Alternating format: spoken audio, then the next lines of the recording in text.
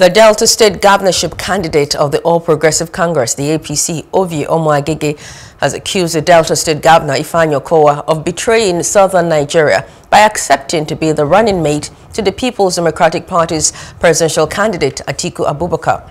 Agege said a southerner should succeed President Muhammadu Buhari after his 8 years tenure in May.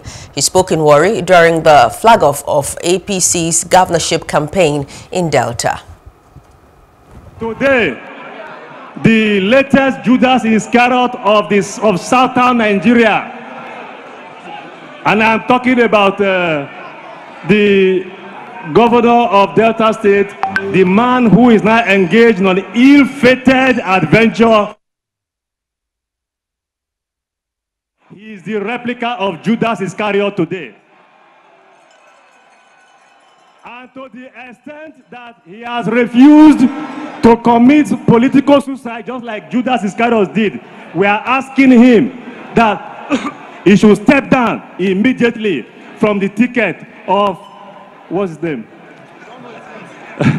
The ticket of Atiku Abubakar.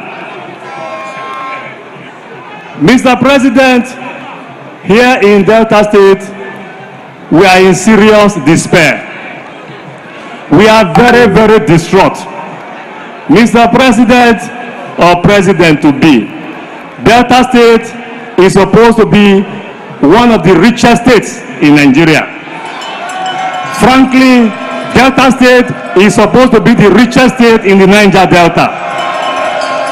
But despite all of our endowments, and despite all of the receipts by way of Federation Account FAC, by way of 13% derivation, and by way of our internally generated revenue, there is nothing on ground in Delta State that is commensurate with the receipts from the federal government.